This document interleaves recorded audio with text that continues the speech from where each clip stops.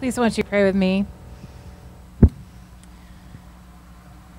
May the words of my mouth and the meditations of all of our hearts together find their way into the heart of God this morning. Amen. Saint Pat K, are you here? Are you here? Is that you? Yes, I can.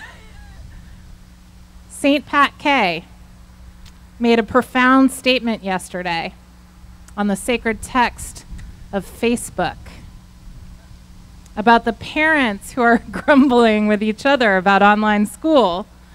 And I promised it would make it into today's sermon. So in St. Pat K's epistle to the Wachusets, she said this: "When did everything become so black and white? We need more chill. We need more chill."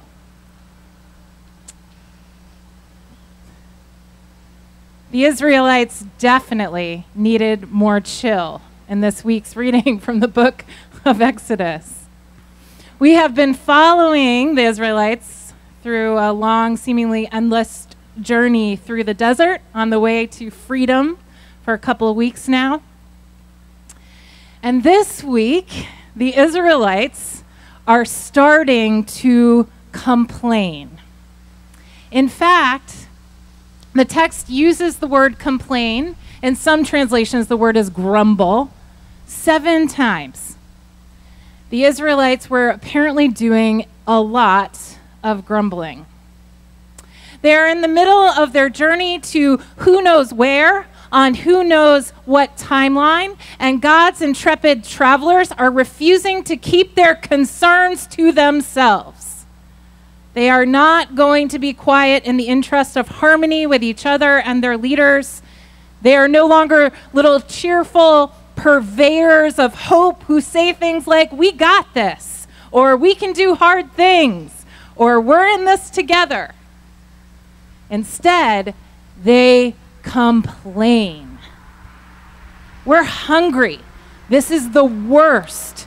How many more minutes till we get there? I hate you. I wish I were never born. We wish we died as slaves in Egypt. At least we'd have full bellies and flesh pots." What makes it worse is that the Israelites are complaining to the people who led them out of slavery, the same people who promised them, on God's behalf, a life of freedom in a land flowing with milk and honey. They are complaining to Moses and Aaron, their leaders who helped God save them from Pharaoh's army and certain death. They are complaining to the people who helped them get free. You'd think they'd be more grateful. That's how much we humans hate the middle, right? Uncertainty is worse than death for us.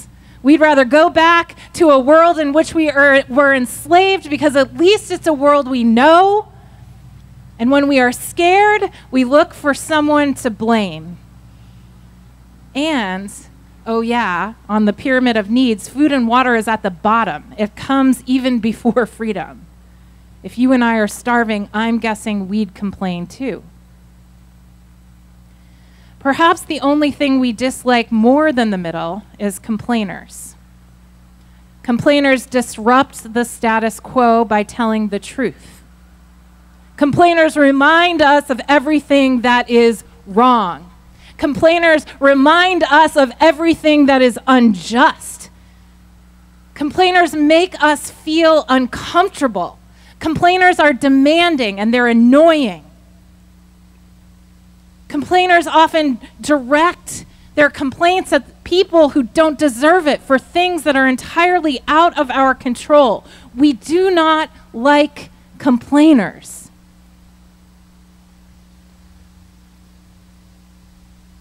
And how we judge leaders often has to do with how they handle our complaints.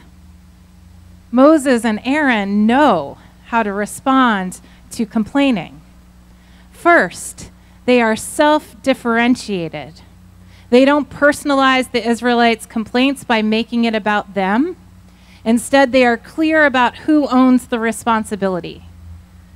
What are we that you complain against us, they say. Take it up with God, who brought you out of slavery, they say. They also, though, don't shame the Israelites for their feelings or suggest that their complaints are invalid. Instead, they assure the whole congregation, God has heard you. God has heard your complaints. God hears the cries of God's people. God will respond. And then, God does hear the complaints of God's people, and God makes good on that promise. God listens, God empathizes, God responds by showering manna down from the sky, bread from heaven. They complained, and he brought quails and gave them food from heaven in abundance. He opened the rock and water gushed out. It flowed through the desert like a river. God doesn't call down from heaven, quit your whining, you entitled brats. God does not demand that we trudge along in the wilderness, shielding our feelings of frustration and fear from our Creator. Instead, God receives our grumblings, God receives our complaints as a prayer. And then God rains down bread from heaven, from the sky. God listens, God remembers God's promise, and God responds. The psalmist says, God brings the people out singing. It's people, not God, who have a tendency to want to silence or shame the complainers. There are so many ways that we silence one another's complaints. There is this psychological phenomenon that I've been reading about lately called toxic positivity. Have you been reading about this? I find it to be really prevalent right now, you all. Experts define toxic positivity as the excessive and ineffective overgeneralization of a happy, optimistic state across all situations. The process of toxic positivity results in the denial, minimization, and invalidation of the authentic human emotional experience. There is a dark side to positive vibes. Amen? You and I, have to be careful during this pandemic that we don't participate in this kind of well-meaning cheerleading. Medical workers thrown into the trenches during the early days of COVID-19 were the quickest to point this phenomenon out. Do you remember this? They were angry. Stop telling me that I'm a superhero. I didn't sign up to be a hero. I just want to do my job, and I want to come home to my children at night, and I want to be healthy, and I want to live. And if you want to support me, lobby your politicians to get me PPE. Do you remember that? And as a parent who just finished half a week of remote schooling after 6 months trying to work in a 2-earner family with all 3 of my kids home with me, it's only day 3, and I already know that something has got to give. I cannot sit by my first graders' side all day and do my job, right? And as a parent, when I tell the truth about this, I've noticed that there is either a resounding chorus of, give it a chance, you got this, right? Or toxic negativity, why'd you have kids if you didn't want to take care of them, right? And teachers have been saying for months that they don't understand how poorly ventilated, overcrowded buildings can be safe enough during a global pandemic to go back to work without risking their health. And when teachers complain, there is an overwhelming, resounding chorus of mostly toxic negativity. We pay you with our tax dollars, so get to work, right? And parents and teachers have been pitted against each other as if this COVID-19 pandemic is a war to be won.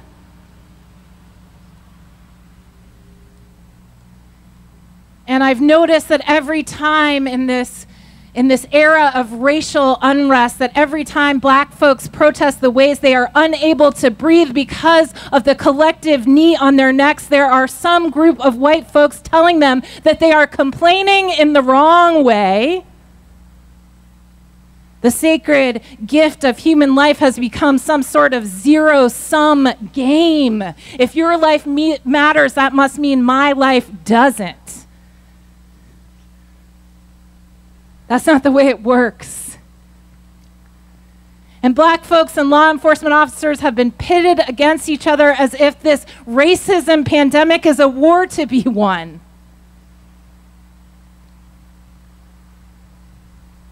We can't stand complainers because they are truth tellers. We can't abide the suffering of others because it triggers our own shame. But God listens. God loves. God responds. We are quick to say, don't tell the truth of your experience. It makes us uncomfortable and feel like we are being blamed. Or if I'm not experiencing what you experience, it must not be true. But God listens. God empathizes. God responds with bread from heaven. And if everyone just acted out of abundance and compassion the way God does and said, that sounds so hard, I'm so sorry, to absolutely everyone who is hurting and lamenting in this wilderness time, maybe we'd survive this pandemic with our souls and our communities still intact. God listens. God empathizes. God responds. We can too. If Moses and Aaron had said to the complaining Israelites, quit whining, you entitled brats, you're lucky you're free and you should be thanking us for it, things might have been different. If Moses and Aaron responded to the Israelites' complaints with a resounding, you got this, when they are literally starving on an uncertain journey they aren't sure they'd see the end of, things might have been different. Moses and Aaron respond with empathy and assurance instead. God has heard you. You will be fed. They don't personalize it. They don't minimize it. They don't shame. They don't lie and suggest the rest of the journey will be easy. They don't use empty platitudes. They say instead, we hear you. God hears you. Look at what God has already done. Hold on to what God will do. God will make a way out of no way. God will use humans to do it. Look at what God has done here. God heard the complaints of the lonely, the scared, the isolated, and the church responded by raining down phone calls and cards and letters and food deliveries. God heard the complaints of a people who need to gather safely with one another to worship, and the church responded by gathering this amazing worship team to shepherd this congregation through this wilderness time. God heard the complaints of the hungry, and the church responded by raining down meals for our community on Monday afternoons at Food is Love. God heard the complaints of parents and grandparents and children, and the church responded by getting a permit from the state to open a childcare center and after school for school-age kids on the weekdays. God heard the complaints of an overworked pastor and lay leaders and families crying out for ministry, and the search committee found us a new second pastor to companion us into the unknown future. Because God's love is extravagant and wasteful, God also sent us Kendra, Tiana, and Amberly as bonus gifts. Amen? God heard the complaints of the people in the wilderness. The church responds by saying, God has heard you. You will be fed. Beloved, when the complaining starts, let's start listening. We won't take it on as our baggage. We will take it on as prayers of lamentation. We won't compare it with our own suffering or treat it as a threat, because empathy multiplies exponentially just like love. We won't shut down complaining or tell each other how to feel or minimize it, because we know that God doesn't. God listens. God responds. We listen. We respond. We already have all we need: ears to hear, a heart to love, and each other, which is manna straight from heaven. God makes a way out of no way. God will use us to do it. Amen.